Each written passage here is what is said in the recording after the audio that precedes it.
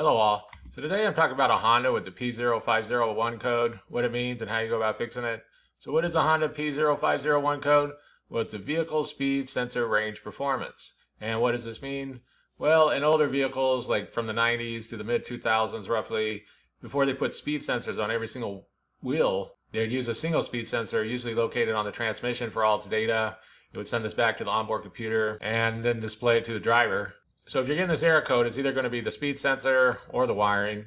And the wiring harness in these Hondas for the speed sensor was notoriously bad. A lot of people would have to swap them out completely.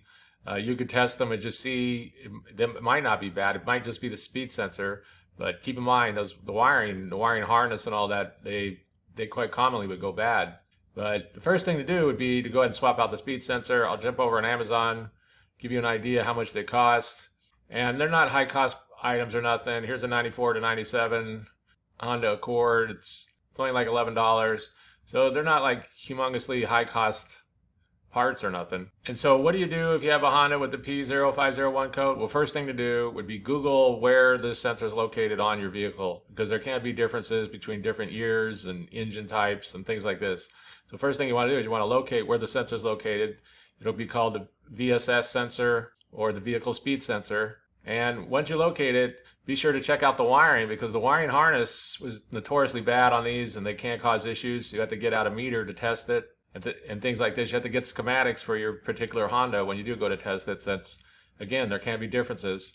But most people would go ahead and just swap out the sensor, and then if that doesn't solve the problem, then they would start troubleshooting the wiring. And there is harnesses available to completely replace it if it is bad or if it's just beyond repair, if that's the problem. So that's the basics of how you go about fixing a Honda with the P0501. And so that's basically it. I just wanted to give a real quick brief overview that if you have a Honda with the P0501 code, how you go about fixing it. If you have anything to add, please comment down below. If you have any questions, ask me and I'll try to answer them. If this video helps you, please click like, please click subscribe, and have a good day.